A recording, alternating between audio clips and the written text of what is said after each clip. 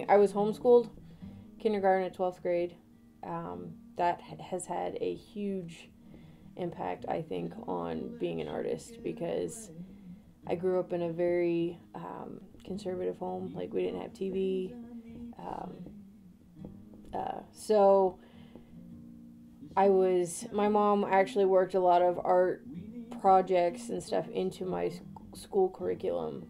And my dad was an artist. I mean, he's a builder, a contractor first, but he's kind of like a hobby artist. And so I have pictures of me when I was like 3 and 4 years old drawing with my dad.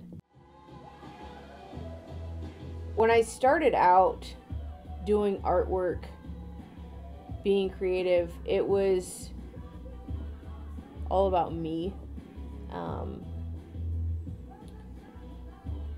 It was my way of creating value for myself. It was what I was good at. It gave me a sense of self-worth. My ego was really tied up in that. Because I'd been good at it for so long and so used to like everybody complimenting this and you're so good at that if I ever felt bad about myself, I would just whip out some new artwork or, painting, and immediately I had people to like pat me on the back and make me feel good about myself. I got to a point where I realized, what if I couldn't paint anymore, or what if my hands got chopped off, like who would I be? And I realized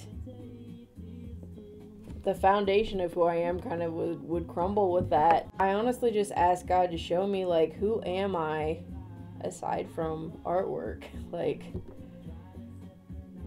I knew that I needed to find a basis stronger than just being creative. He showed me that, like, art isn't something that I had to give up. It's just not, like, you have to know your self-worth.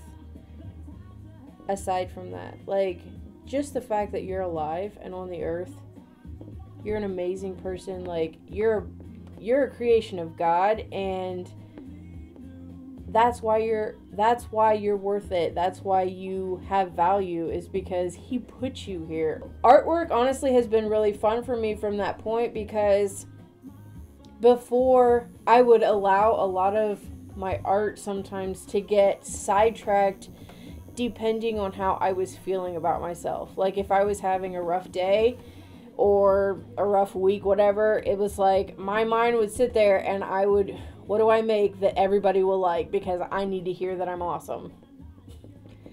And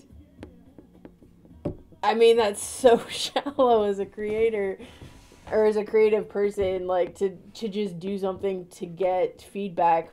Having found that foundation of like my self-worth just as a human being, it's freed me up to where now the stuff I create, I don't care if anybody else doesn't like it. I like it. Like, it's enjoyable to me because it means something to me, and I'm not doing it so that somebody pats me on the back. From what I've been doing now on, it's like, this is stuff I like doing. To me, God is a spirit that embodies love and hope and strength. And so if that's something you're continually focusing on, it's gonna project through whatever you're doing. When you're doing stuff with your time that you actually care about, it's just the best way to live.